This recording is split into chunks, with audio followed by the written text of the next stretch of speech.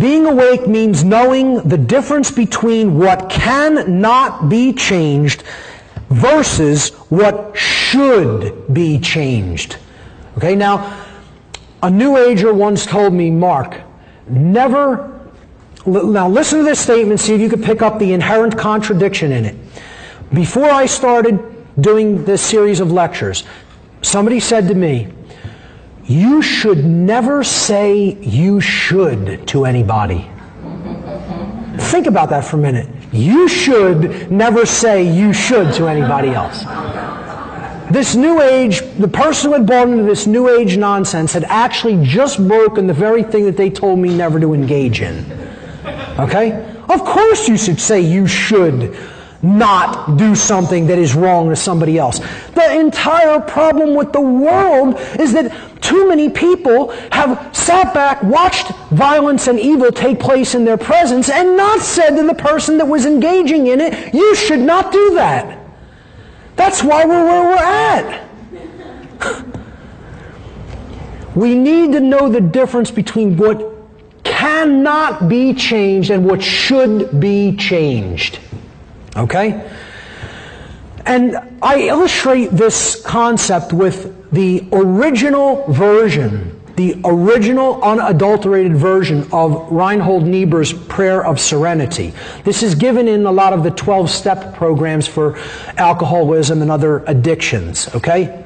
But in those 12-step programs, it's completely watered down. It's changed. It's not Niebuhr's Prayer of Serenity. It's a variant of it. It's more like a plagiarism of it, if you will. Okay? They've tried to take most of his words, but they've changed enough of it that it completely changes the deep core meaning of this very, very powerful invocation. Okay? And here's how it went in the original before it was modified. God, give me grace to accept with serenity the things that cannot be changed, the courage to change the things which should be changed, and the wisdom to distinguish the one from the other. Now, do you hear the difference in that verses?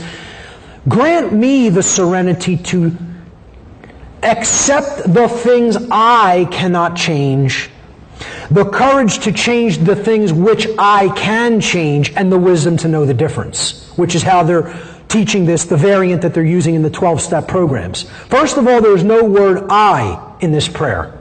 Okay? It's saying, give me grace. Let me accept grace from creation to accept with serenity, with surrender, the things that cannot be changed. And what are the things that cannot be changed? The laws of nature. Natural law, moral law. That's what has to be accepted with grace and serenity. Those are the things that cannot be changed by anything we are capable of doing. Those laws work that way 100% of the time, flawlessly and unwaveringly. The next part of the prayer says, grant me the courage to change the things which should be changed. That's saying, give me the courage to take action when I recognize injustice is taking place around me. And I'm going to try to change the things that should be changed. It's not about you on the microcosmic scale saying, can I change these things in my life? Can I not change these things in my life? It's not about you. This is something that goes back. This isn't about self-identification. This is about agape, wider care, universal care, about what's taking place in the world. That's what this prayer is about. Okay? To change the things which I know are wrong and should be changed. And the wisdom to distinguish what is that which cannot be changed in nature versus what should be changed in our experience here on earth. What is governed by free will? Okay? Therefore, if we change the behaviors that we're taking through our free will, the manifested result can be different. That's what we should change. What cannot be changed, the laws of morality, they have to be accepted, they have to be harmonized with. Our behavior has to be harmonized with them. That's all we can do, is discover them and then live in harmony with them. So it's shortened often to accept what you can't change and change what you can't accept. And I can get behind that. That's a nice, simple, abbreviated version of that. It says it. While slavery, and this is all about distinguishing that one state from the other state. Is slavery the current human condition? Yes, it is. We have to recognize that. Okay? But the human condition that we are existing in right now can be changed. I'm not telling you it's going to be easy, because that would be blowing smoke up your rear end. Okay? If I was a New Ager, I'd tell you, hey, let's just all meditate in this room today and we'll change the world. It's not going to be that easy, folks. As a matter of fact, it's going to be a whole lot damn harder than all that. It's going to involve a lot of work and struggle and self-sacrifice and courage and persistence. Persistence, constancy, willpower, effort. That's what it's going to take. That's what the great work to change the human condition is going to take. All that and then more. The laws of nature, however, cannot be changed. They are eternally set in stone, so to speak.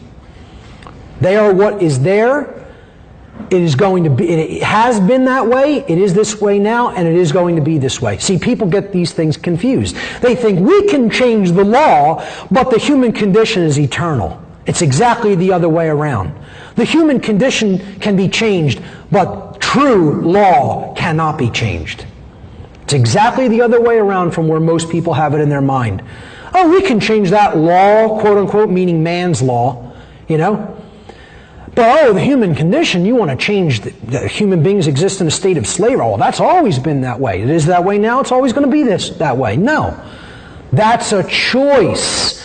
That's that way because of the behaviors that are in effect. And then natural law is bringing us the consequences of those behaviors. Well, when thinking that underlies behavior changes, the behavior will change, and then the consequences will change, and you'll get a different result.